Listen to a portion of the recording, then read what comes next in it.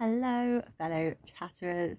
I was hoping to do this on the train, but the final part of my journey was the carriage was so crowded. I was like, this is not going to happen.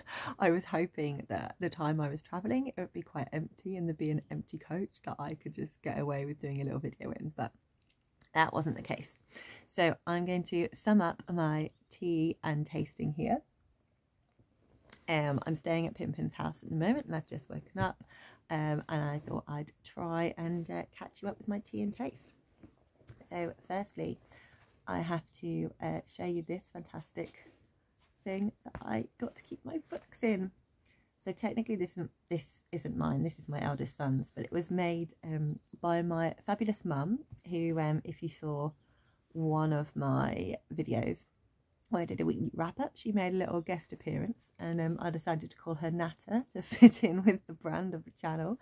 So she's been getting incredibly creative with her sewing, and this is just so cool. So it's very exciting to use this. I didn't ask my eldest, I just took it because I thought I need it more than you right now. So the first book that I read was Pimpin's Choice, The Conductors.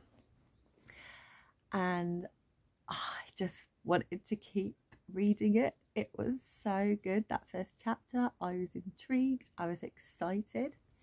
So what I really love about this is, I didn't show you when I introduced it to you, we have some wanted posters, and I love that you're getting a sense of the story just from reading these.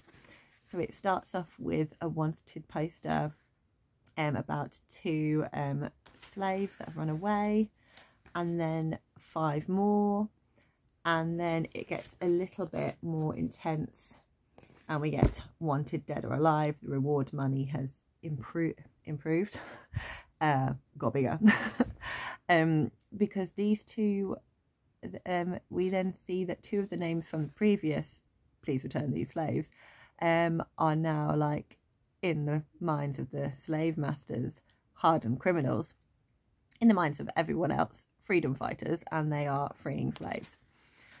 And then you get a little excerpt about an amendments to the treaty on magic, and what the rights of black people are with magic. So it is still massively oppressed, even though the slavery has been disbanded in Philadelphia. So you've kind of got that set up before you even start the story. You've got a sense of who these 2 characters, Hetty and Benjamin, are, and the kind of world they're living in and what they've got to deal with. So then we move on to the chapter, and what I really like, and became apparent after I finished reading it, is you've got these little star signals. And also we've got the date. So this is how many years later? So it's 5 years after this new amendment was put up about what the slaves can do. And I think Hetty ran away when she was 15, and Hetty escaped to freedom when she was 15, and Benji when he was 16. And then at the start of the chapter, you work out they are now 28 and 29. So this first chapter, we get introduced to their characters and their relationship together, and we see them in their line of work, and we see them using magic, and it's just so interesting. It's really exciting, and you get an idea of kind of what they're trying to do. There's a sense of mystery, there's a sense I'm really fascinated by the magic, so I haven't quite got a grasp on it yet, but it's something to do with stars, and I haven't worked out what it is, but it's really, really intriguing. I'm really excited for this book. Which is a good start. It would be rubbish if I read all of them. I was like, well, I don't really want to carry on reading any of them. That would be pretty pants. Not in a good way, pretty pants. So next I read Sula's Choice, which was A Women of Sea and Salt. So for this one, the first little chapter is literally like 3 pages. Oh yeah, and it's not listed as a content. So we've got a contents page here, and the first chapter is called Dance Not Beyond the Distant Mountain, which is a really cool name for a chapter. And then we have a map here, not a map, we have a family tree of different people that the book explores. So in the first chapter we are the first little section, we are introduced to Carmen, and that is set in 2018, and that's literally 2 pages. So that's not the first chapter, it was a prologue, like I said. So the first line of the first chapter is this is the dance not beyond the distant mountain, and this is Maria Isabel in 1866, and this is the first of the generations of women that are looked at in this book. At 6:30, when all the cigar rollers sat at their desks before the piles of leaves and the foreman rang the bell, Maria Isabel bent her head, traced a sign of the cross over her shoulders, and took the first leaf in her hands.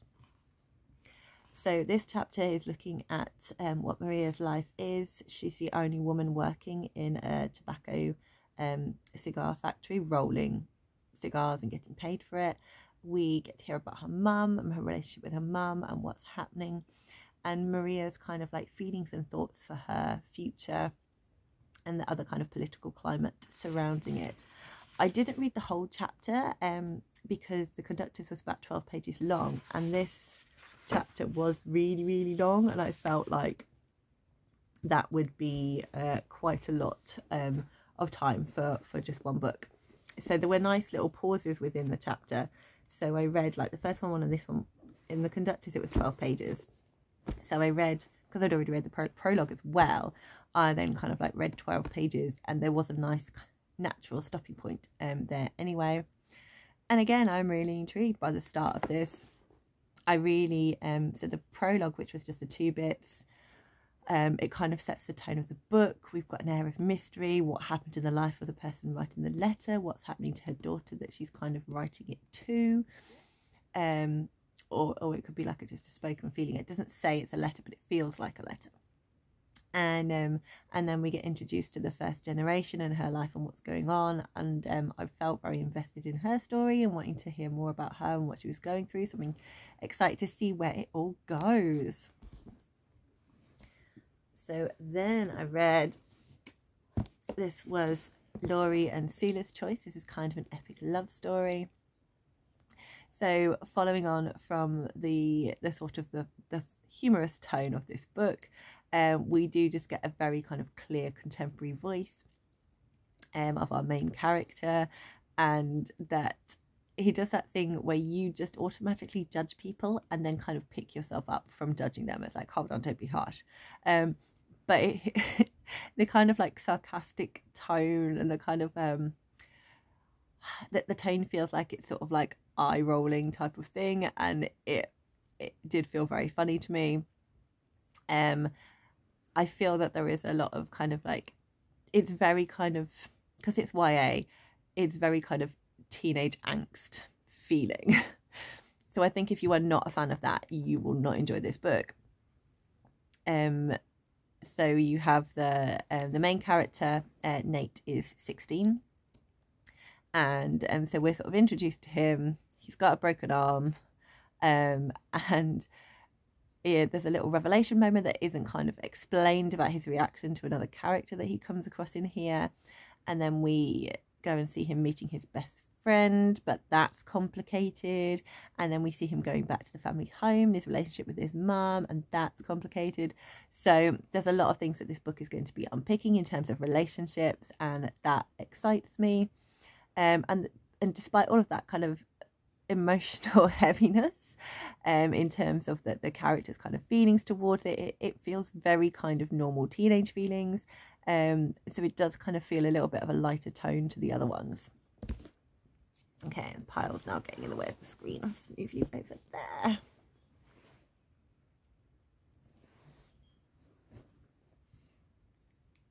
Where's, oh, it's in the, couldn't find the final one. It's hidden in the bag. So then I read The Ship of Shadows, and again there's a prologue in here. So I read the prologue and then I read the first chapter because it was just quite short. So the prologue was intriguing. You get introduced to the main character and kind of her feelings and dreams and sort of the things that she gets up to. And then you kind of meet her amongst her family and amongst her peers, and her relationship with her brothers and how she feels in this world. So you really get a sense of where she's starting from and the kind of difficult things she's coming across in terms of her place in the world, what she wants, the feeling of being different. So I'm really intrigued to like hear her story. I think it's going to be such a fun ride and adventure. So yeah, all of these, they all had such fantastic openings. Like I know I'm going to really enjoy, well, from the first chapter I feel like I'm really going to enjoy reading all of them. So it was very much, I decided very much on kind of like my mood at the time. So as I'm filming this, I haven't, my wrap-up hasn't been posted yet, but I've read a middle grade, I've just finished an adult fantasy, I'm in the middle of another adult fantasy, so all of that feels quite heavy. So the book that I kind of just called out to my mood was the lighter, was the lighter one, which is this is kind of an epic love story.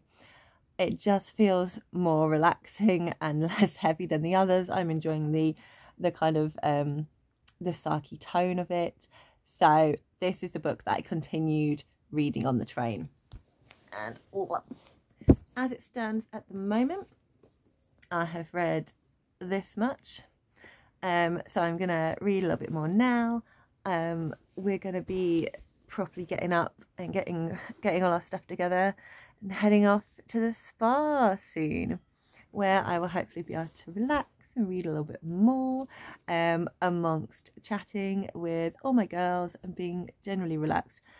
At the moment, my feet are very much protesting from all the walking I've been doing recently, so I cannot wait to soak them and just chill out. So I'm so excited to be going there, and this is what I'm going to be reading over the weekend. So I will do another video at the spa, talking about how I'm getting on with this book. But for now, thanks so much for watching, and happy reading, everyone.